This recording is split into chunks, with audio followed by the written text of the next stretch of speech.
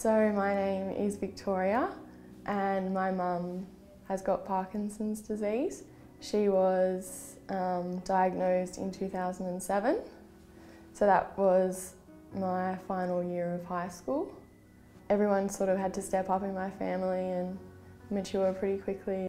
I went through a bit of denial at the beginning, but then I hit a point where I was just like, you just have to accept it and make the best of what you've got, really.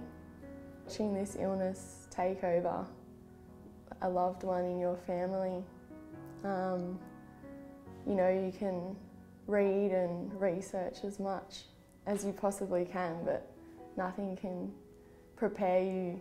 I feel like now, talking about it and being involved in raising money and bringing more awareness to it, yeah, I think, you know, you've got to take something positive out of a negative situation.